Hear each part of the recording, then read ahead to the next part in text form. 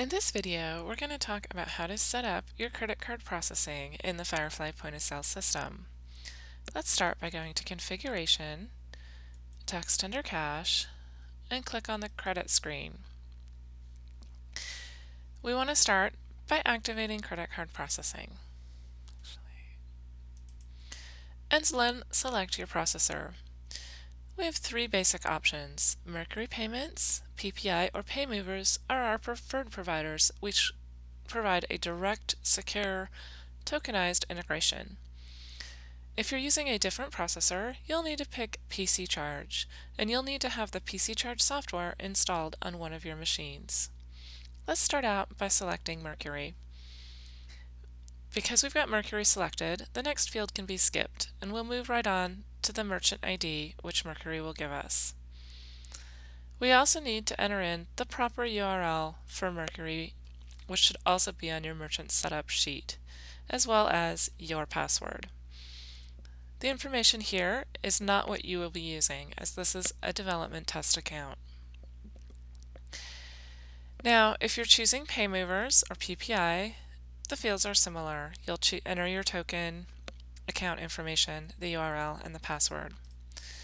With PC Charge, you'll need to select the processor that you're using, and then you'll also enter your merchant ID, the IP address here of the machine on your local network where PC Charge is located, the port that your PC Charge is using to communicate, and again, the password.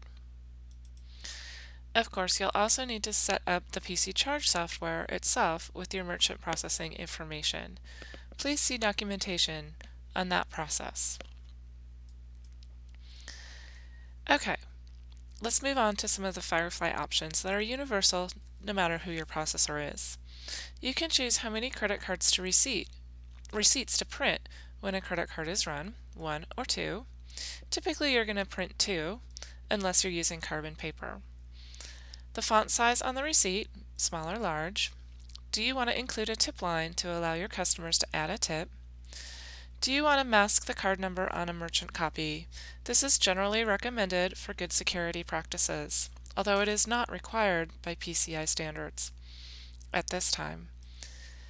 The no signature option depends on your merchant processing agreement. You may be allowed to process transactions under a certain dollar amount without requiring a customer signature. In that case, you may not want to print the credit card receipt at that time either. You have the option to include the cardholder name and to print delivery credit card slips at the time of the order, when the actual delivery is dispatched, or both. If you'd like to enter a security code, the CCV number on keyed orders for better security, you can check this box. The next line is again for PC Charge users, and it just allows us to define a user ID for each station in our system. The defaults should be fine for you. You can choose to archive data after a particular amount of time.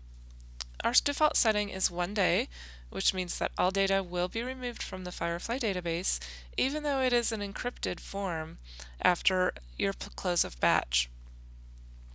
The disadvantage of this means that you will need to obtain a new to receive the card from the customer again if you need to avoid a transaction after a day's gone by.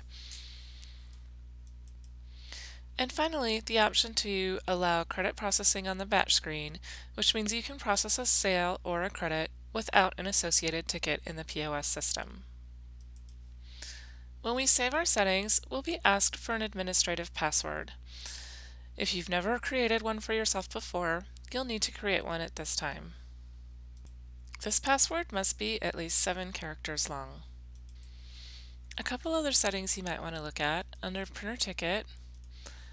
In the body of your receipt, you have the option to add credit authorization information rather than printing a separate credit slip. You can turn that on if you'd like. We also have a few security settings to look at, including the option to reprint a credit card slip, and in the Managers area, the option to process credit cards without a ticket.